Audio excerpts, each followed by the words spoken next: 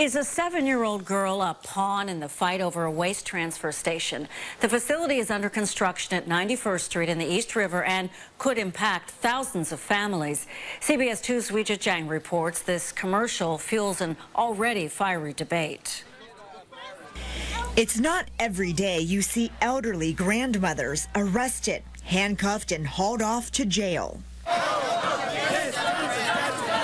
In the hot debate over the waste transfer station being built on the Upper East Side, it seems anything goes to fight this politically charged project, the latest weapon to try to block it. We deserve better. We deserve better from our city. 7-year-old Nisi Chumukama Flynn. That field is where 34,000 kids from around the city play. The star of a new TV commercial. The second grader is articulate, voicing her concerns. Trucks driving where kids play is just dangerous. We wanted to find out who little Nisi is and how she was chosen for the ad. Single mom Jillian Flynn adopted Nisi from Uganda 2 years ago. They live 4 blocks from the construction site. Right over here is where garbage trucks will pass through. Why do you think it would be scary to be around all those big trucks?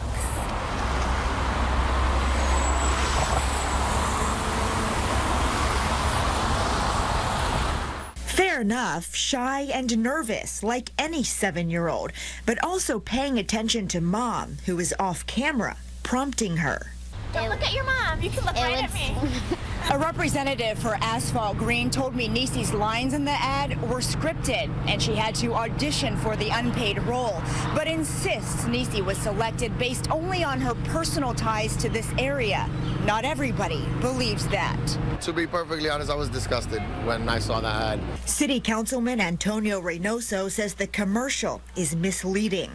For them, the image of affluent, white property owners or real estate interests is not an attractive image for anyone in the city of New York. But a young black girl to be able to send a message, I think is what they're trying to use. Reynoso says Nisi is being used as a pawn to keep a trash facility out of one of the richest neighborhoods in town.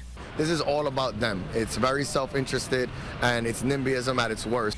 The president of the privately funded coalition behind the ad says, she is just a little girl in a real face of one of the children who's going to have harm. If you could talk to the mayor, and he was like, but I think it's a good idea to build it here, and you were right next to the mayor, what would you want to tell him? I would bring him to camp, and I would show him what it would be like with all the trucks coming in. This time, unscripted and unrehearsed. On the Upper East Side, Weijia Jiang, CBS 2 News. The city sanitation commissioner says there are several plans in place to mitigate the impact for people who live close by.